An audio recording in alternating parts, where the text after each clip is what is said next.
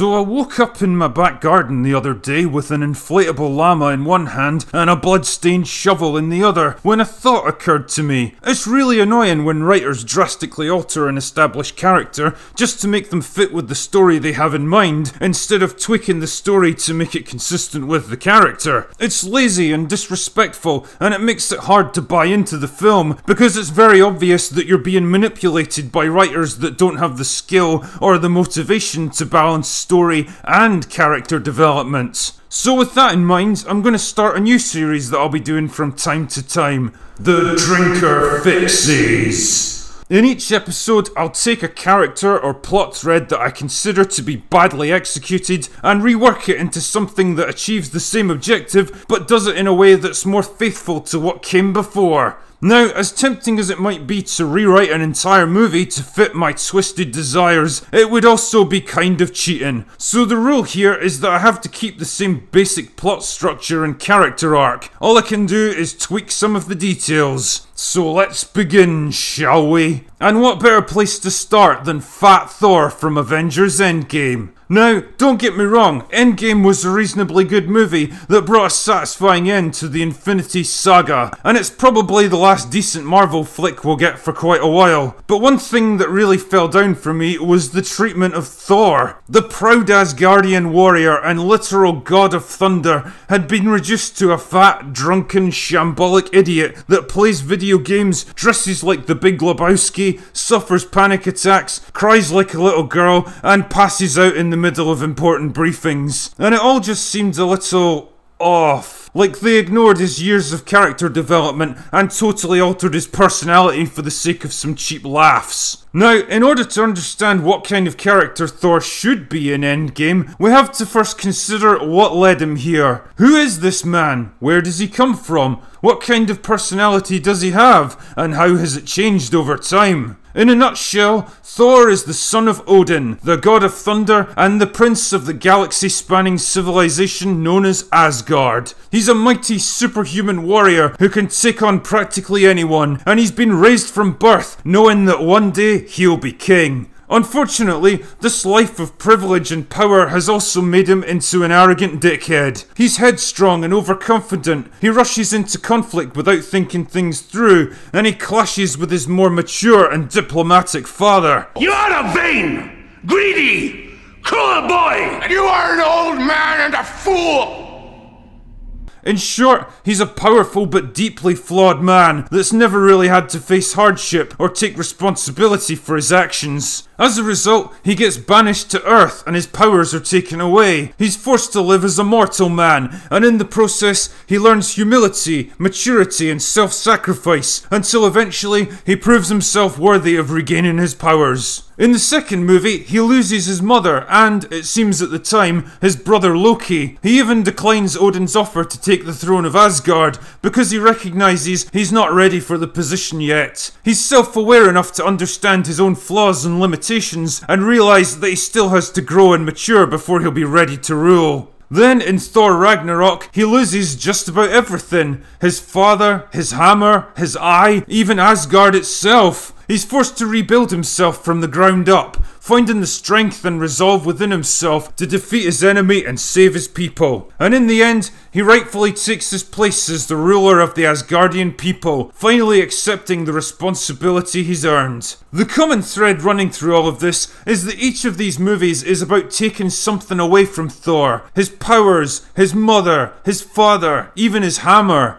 Each of these things may have helped him in life, but by propping him up, they've ultimately held him back from the more meaningful personal growth that comes from hardship and adversity. With the loss of these external supports, Thor's forced to recognise his own flaws and become his own man, learning important traits that will one day serve him well as ruler. Humility, empathy, maturity, compassion, self-sacrifice, determination, stoicism, and the ability to think before acting. The point here is that Thor is a very different man by the end of Ragnarok than he was when we first met him. He's grown and matured into a wiser and better man, becoming stronger because of the hardships and losses he's endured. This is called a character journey. Then along came Infinity War. The movie kicks off with Thor's ship under attack by Thanos, who kills a bunch of Thor's people, defeats the Hulk, and disables Thor himself. Thor can do nothing but watch as his brother Loki is murdered right in front of him. This puts Thor on a path of revenge, and he forges a new war axe for himself that's capable of killing Thanos. When he shows up at the climax of the movie, he's able to badly injure Thanos, but it's still not enough to prevent the snap.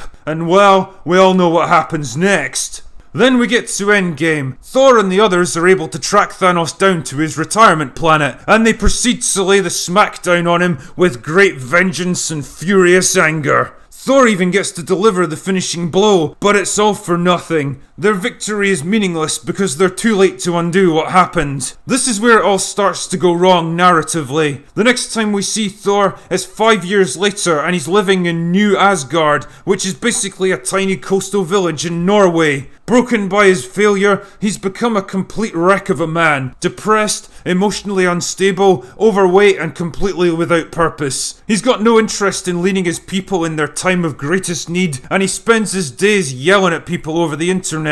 When Banner tries to recruit him with the possibility of undoing what's happened, he's not interested. He's afraid to leave, afraid to try again, afraid to hope. When he does finally agree to come along, he's a useless bumbling idiot for most of the movie. He's basically treated as the butt of a running joke that nobody even asked for. It's not until he reunites with his mother that he begins to pull himself together again. And at the end of the film, he decides that he's not fit to rule Asgard after all, and pawns off the responsibility to someone more diverse. Then he leaves so he can fuck around with the Guardians of the Galaxy. Now, based on everything that I've just told you about him, does this really seem like a logical way for Thor to behave? After all the hardships he's endured, the challenges he's overcome, the things he's lost, and the personal growth he's been forced to go through, does Thor really seem like the kind of guy who would collapse like a house of cards because he failed to do the thing that everyone else also failed to do? Or does this all seem a bit forced? Like the writers totally changed his character and ignored all his previous development to make it fit with what they wanted to happen in this movie. This is what I like to call slow burn stupidity. It doesn't leap out at you straight away like an obvious plot hole or some crazy event that makes no sense, but it creates this gnawing feeling in the back of your mind that something isn't quite right. A feeling that slowly grows the more you think about it. That's usually a sign that someone is acting out of character. So how do we go about fixing this? Well, we do know some basic stuff about Thor that we can use as the foundation of our new version. 1. He feels guilty because of his failure to stop Thanos. 2. He's reluctant to help the Avengers at first, but eventually he comes around. 3. His encounter with his mother is what helps him to heal and forgive himself. 4. He passes on the mantle of leadership to someone else at the end of the film. So let's break this down, starting with point number 1. Like each of the Avengers, Thor feels a deep sense of personal responsibility for his failure to stop Thanos. This is natural and it makes sense, but the question is, how would this guilt manifest for a man like Thor? Well, we know that he's now the king of Asgard, and we know that at least some of his people survived the events of Infinity War, but they've been left homeless and desperate by what's happened to them. They need a leader, and I think this is a logical place for Thor to turn his energy. Rather than retreating into drinking, junk food and self-pity, Thor should become focused, almost obsessive about protecting what's left of his people and rebuilding everything that was lost. Instead of a rustic village, I think he would have built New Asgard into a heavily defended fortress nation, shut away from the outside world. The population have become warlike and aggressive. This version of Thor has become a perverted version of the just and fair ruler he aspired to be. He's driven, ruthless and cold-hearted, viewing everything and everyone outside New Asgard as a threat to his people. This change in personality would also feed more logically into point number 2, his reluctance to help the Avengers. In his mind, he's obsessed with protecting what little he has left, and he's not prepared to risk it on the slim chance of changing the past. His encounter with Banner manner could spiral into a violent confrontation where we get to see a glimpse of Thor's anger and inner pain. Only when he has a chance to calm down does some element of his former personality resurface, convincing him that maybe their plan is worth a shot, although he remains cold and aloof towards the others. Which brings me to point number 3, his encounter with his mother and his redemption. This could play out mostly as before, except this time around Thor wouldn't be a shambling, overweight joke that totally undermines what's supposed to be a poignant and emotional scene. His encounter with a past version of his mother would allow him to finally admit to the pain and guilt of his failure, helping him to move past it and at last forgive himself.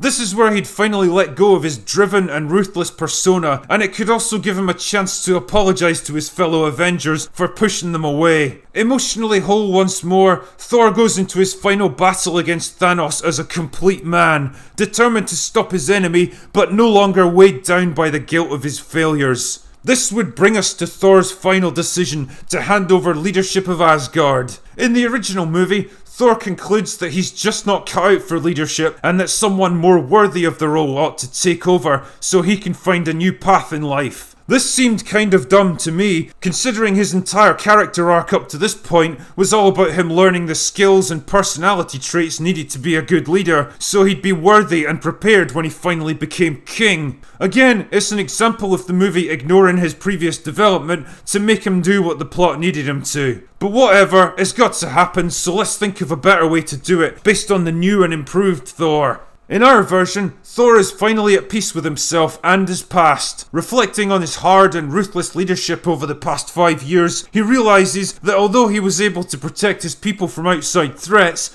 he also lost sight of who they really were. Driven by his obsession with being a strong leader, he changed them into something they weren't supposed to be. Realising that his people needed a home of their own where they can heal and rebuild, he leaves in search of a new world for them to settle on, asking Valkyrie to watch over them until he returns. He's still their ruler and he hasn't shirked his responsibilities just because they're inconvenient now, but he's got a new mission and a new purpose that allows him to go on further adventures without giving up everything he's achieved. Now, I'm not about to pretend that this is the only way to write Thor's character, or that everything I've just described would play out perfectly on screen, but it should at least demonstrate how a few relatively small changes to a character can totally change their perception in a story. It's possible to have them do just about anything, as long as their motivations and behaviour are consistent with what we know about them. And as inconvenient as it might be to your story, you can't just ignore everything a character did and accomplished. A smart writer finds a way to work around it. This is what I think was lacking in Endgame, mostly out of a misplaced desire to shove in some goofy humour, and it's something I've tried to put right here. But what do you think? Does this version work better, or should we stick with fat goofy clown Thor? Or is there another character you'd like to see me fix?